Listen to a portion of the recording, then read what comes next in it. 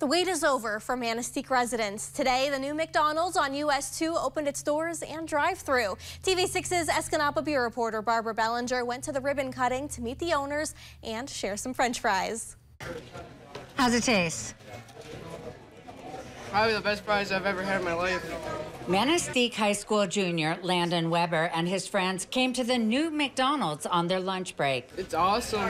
Finally get like a nice, easy place to eat.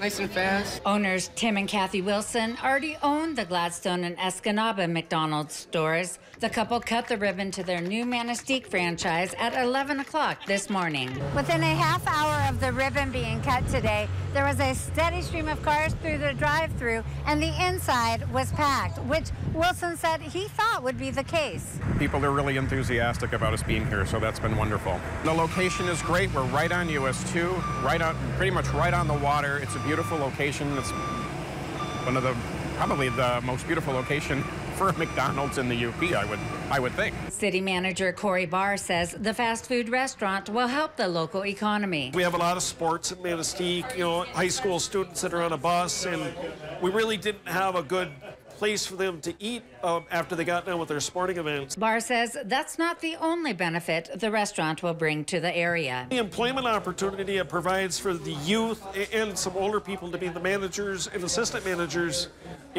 again, development with job growth, it's a win-win. Wilson says the restaurant is hiring for all shifts. If you're interested, go to uppermichigansource.com or the TV6 and Fox UP mobile news app. Barbara Bellinger, TV6 News, Manistique.